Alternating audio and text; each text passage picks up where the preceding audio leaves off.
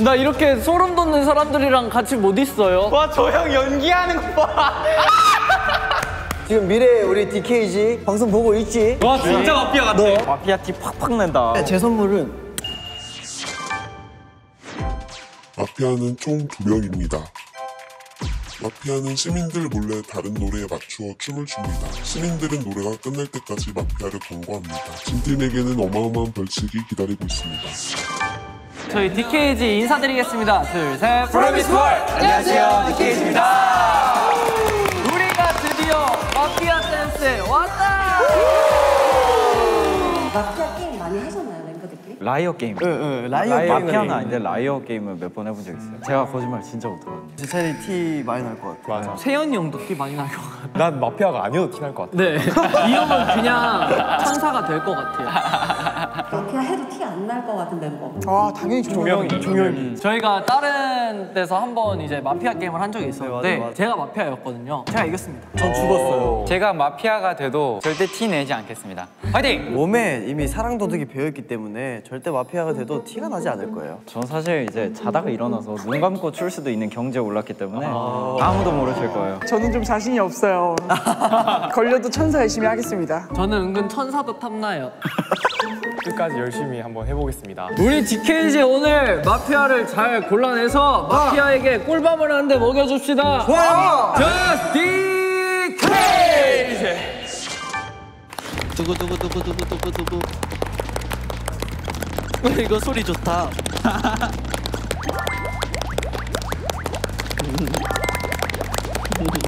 마피아는 고개를 들어 서로를 확인해주세요.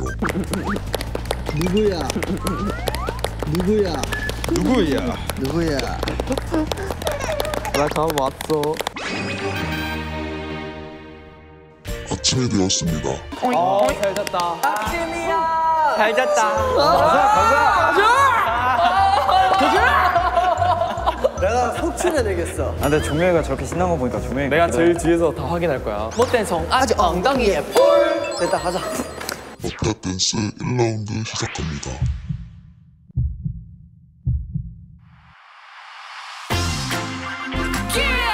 경인이 형 아니야? 이거 때문에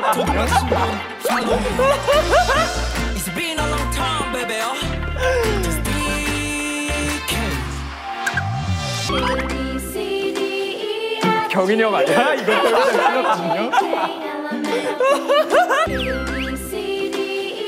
경인이 형 아니야? 이거 때문에 틀렸거든요.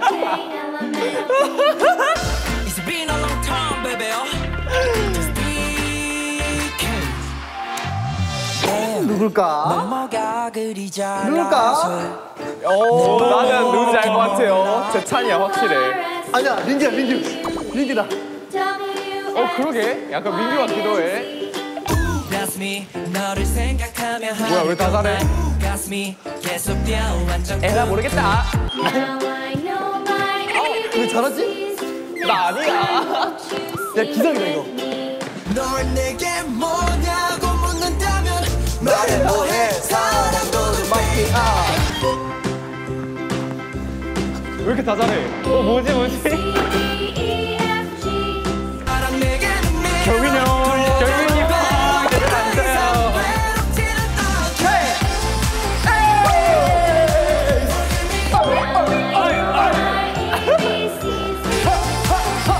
세연이 형 왜 대충 쳐요? 아니야.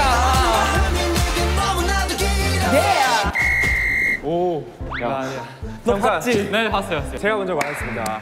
할 말 많아. 뭐인가요? 민규가 자기 파트 때 안 하던 제처럼 갑자기 막 발을 엄청 하고 날 위해 춤을 춰 네가 올 때까지 내게 닿을 때까지.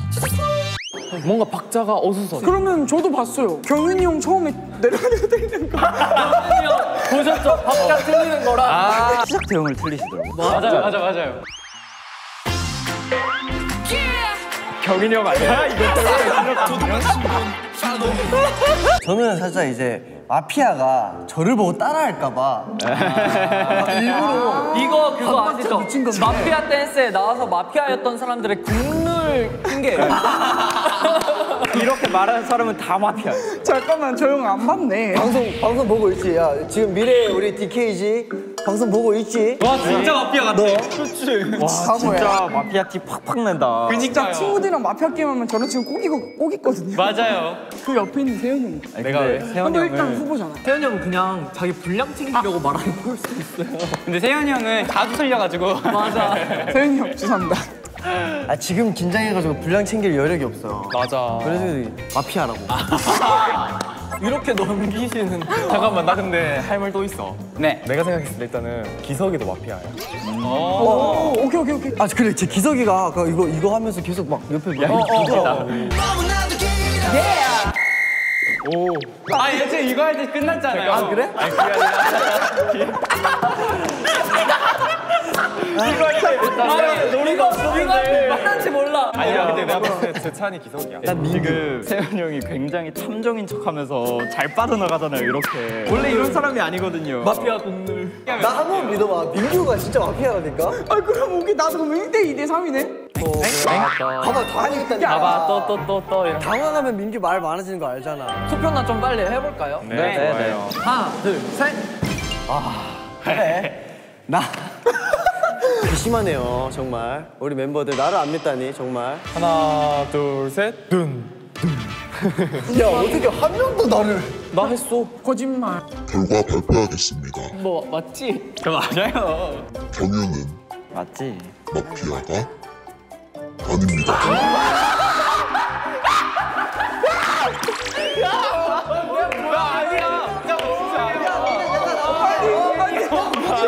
아니야. 고기 먹을 때 너희 안 줄 거야 이제. 아니면 아니라고 말을 했어야죠. 맞아요. 저희 멤버들 저에 대한 신뢰가 이 정도인 거 진짜 잘 알았고요. 다음번에 비빔면 라면 뭐 끓여 먹을 때 저 혼자 먹으려고요 이제. 멤버들 나빠. 밤이 되었습니다. 마피아는 고개를 들어 죽일 시민을 골라주십시오. 와, 우와. 아침이 밝았습니다.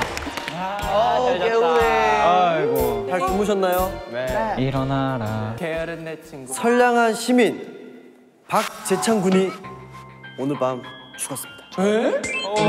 어떡해. 그럼 난 아니란 거지 왜 와? 나는. 이게 형 어제부터 계속 이상한 무리수만 던져. 아니 이상한 거 좀 하지 마요.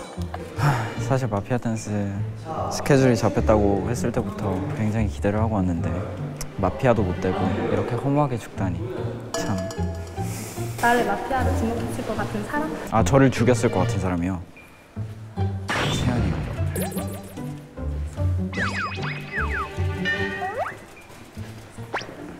저 데려가 주세요 천사님. 일로 와요.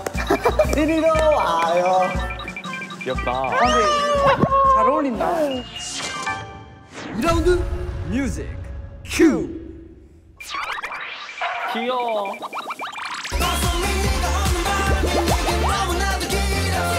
평범한 일상이 내리다 다가갈수록 사랑의 화면에 닿지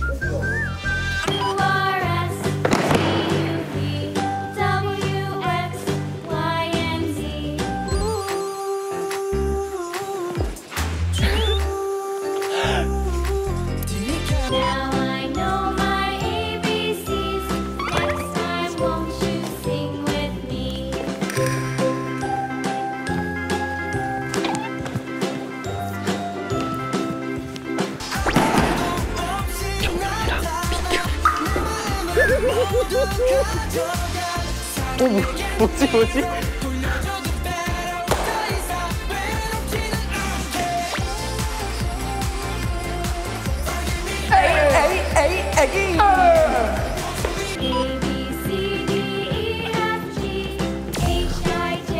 재창이 어디 갔어?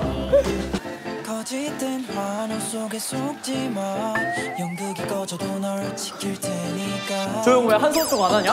아 지금 이거. 나의 마음을 표현할 수 있을까 미안해.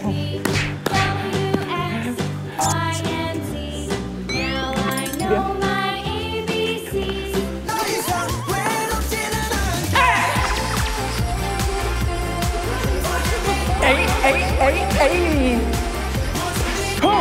알겠어.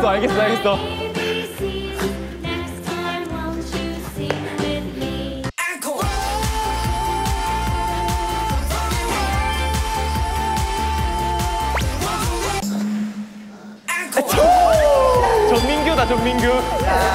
이제 알겠지. 전민규 맞아. 나 누군지 안다. 전민규 맞아. 나 누군지 안다.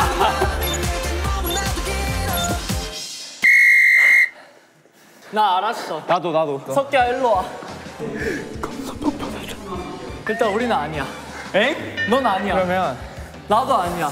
근데 태연이 형이 많이 틀렸어요. 태현이 형도 태현이 형인데 저는 민규 형이 투 스텝을 안 하더라고요. 민규 형 근데 원래 투스텝 안 해요. 근데 잠깐만요. 여러분. 죄송합니다 대표님. 그 제가 디테일 맞추잖아요. 네. 근데 만날 볼 때마다 투스텝 해주세요 해도 네 알겠어요 무대에서. 짠! 제가 한마디 해도 돼요? 네. 제가 봤을 때는 정영이 형이에요. 저 하세요 뭐. 정영이 형이 이거 박자가 조금 느렸던 것 같아. 이 둘이야. 왠지 알아? 나는 왜? 얘가 그렇대. 내가 봤을 때 민규 형은 아니에요. 저는 정한 거 같아요. 저도 정한 거 저도 같아요. 정했어요. 저도야. 정한 사람끼리 팔짱 끼면 되겠다. 일단 한 명을 뽑아보겠습니다. 확실한 한 명이 있잖아요. 확실한 한 하나, 둘, 셋. 든. 아이고 서럽다. 오래 살았다 세연이. 맞아, 오래 살았어요. 그렇게 얘기하니까 어떡해. 이겼다. 이겼다. 결과 자 발표하겠습니다. 가운데로 와주세요. 네. 자 이제 심판을 내려주십시오. 세연은 마피아가 아닙니다. 너네는 정말 내가 일로 와요. 문 열어주세요. 나 이렇게 소름 돋는 사람들이랑 같이 못 있어요. 와, 저 형 연기하는 거 봐.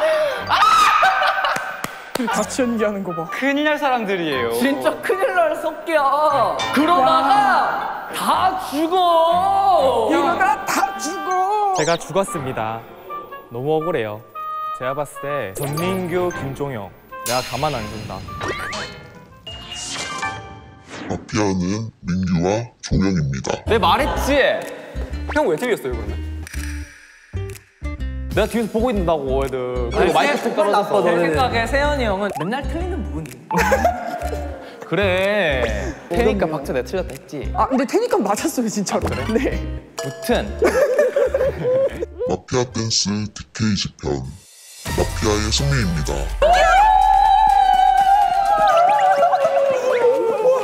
근데 정말 무섭구나. 진짜 근데 진짜 잘한다. 야 모르지. 야 모르지. 승리의 마피아의 소감 한번 들어볼까요? 솔직히 말씀드리면 이 4명을 속이기란 정말 쉬웠습니다. 승리 감사합니다. 여러분 세상 그렇게 쉽게 사는 거 아닙니다. 어이가 없어가지고. 제가 진짜 다짐한 게 하나가 있어요. 사업할 거 같으면 얘랑은 절대 하면 안 돼요. 진짜 뭐 이러면 얘랑 하면 절대 안 되겠다. 뻔뻔하기 그지 없어요 아주 그냥. 시민들의 벌칙이 있습니다. 아 우리는 뭐 옆에서 구경할까요 그러면? 벌칙이 뭘까요? 여러분 벌칙은 깻잎 논쟁 아시죠? 아 알죠. 깻잎 논쟁과 새우 논쟁을 짝을 지어서 상황극을 좀 할 거예요. 부럽다. 진짜 오랜만에 봐. 안녕. 안녕. 안녕하세요. 아, 내 동창이야. 안녕하세요. 성 조남이. 네, 저는 김아리입니다. 안녕하세요 아린님. 야 우리 진짜 오랜만에 몇 년 만이야? 이거 3년 만이야 진짜. 와 반가. 네, 두 분 손을 왜 잡으시는지 아무리 반갑다니. 친구끼리. 친구끼리요? 맞아. 둘이 지금 사귀고. 둘이 지금 교제하고 있는 거 맞아요? 네, 맞아요. 맞아. 며칠 됐어? 저희 301일 됐어요. 301일? 야 너 그럼 졸업하고 바로 만난 거야? 그치. 왠지 연락이 안 되더라. 그럼. 그만 좀 스킨십 하세요. 연락이 안 되더라. 그치? 우리 연락이 안 됐어. 미안해. 내가 좀 했어야 되는데. 미안해. 아니 네. 친구들이 다 연락이 안 된다고. 밑반찬 세팅 도와드릴게요. 네, 감사합니다.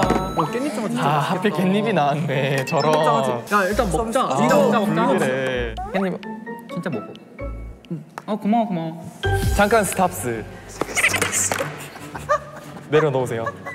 왜 그러지? 혹시 너 내가 깻잎 떼줘서 불편했어? 아니 그게 아니라 내가 깻잎을 떼야 되는데 아이고 안 잡혀. 내가 잡아줄게. 잠깐만. 진짜 고마워. 맛있게 먹을 수 있겠다. 이렇게 된 건데. 자기야 내가 생각했을 때 이건 아닌 것 같아.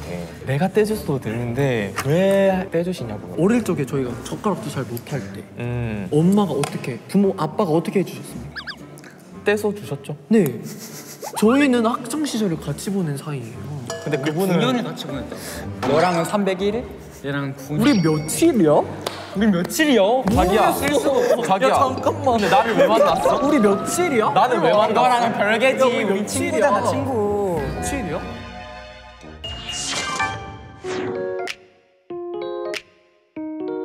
자기야, 내 선물은? 나 있잖아. 선물이 난데. 아, 그래서 이거 달고 온 거구나. 맞아. 대박이다. 그치? 야, 재찬!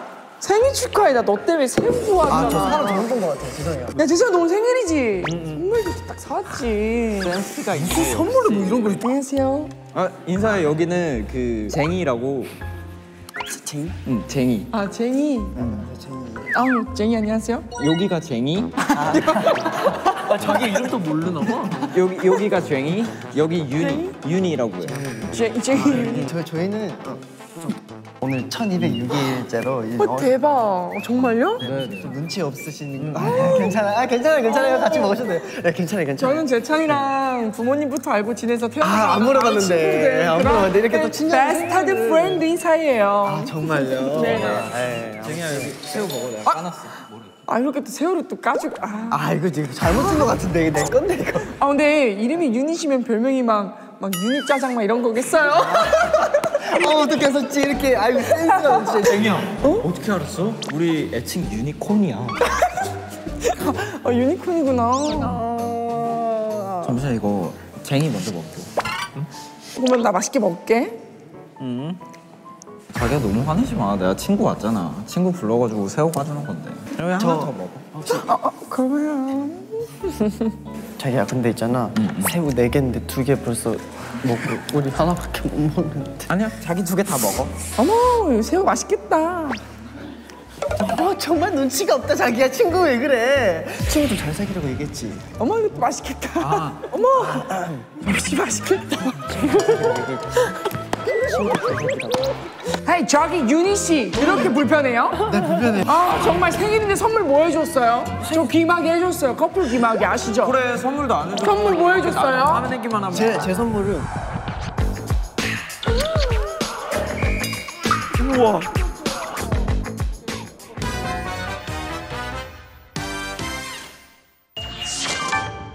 디케이지 오늘 딩고와 함께한 마피아 댄스 재밌으셨나요? 네!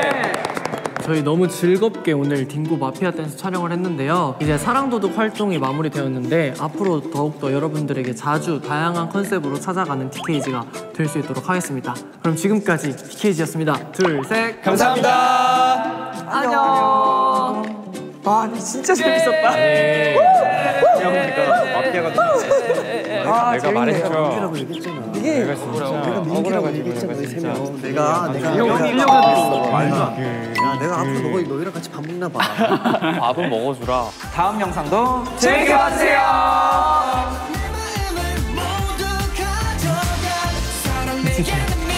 이게 뭘까?